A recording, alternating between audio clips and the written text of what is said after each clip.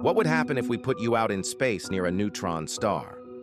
Neutron stars are the collapsed cores of massive stars, kind of like the star's dead body. And they are honestly terrifying. They are made nearly entirely out of neutrons. But they are packed together so tightly that a neutron star that weighs just twice as much as our sun would be only 20 kilometers wide. If you had a glass of this neutron star material, guess how much it would weigh? If you guessed 20 billion tons, you would be correct. That's like the combined mass of the entire human population multiplied by like 65. And that's not even the scary part.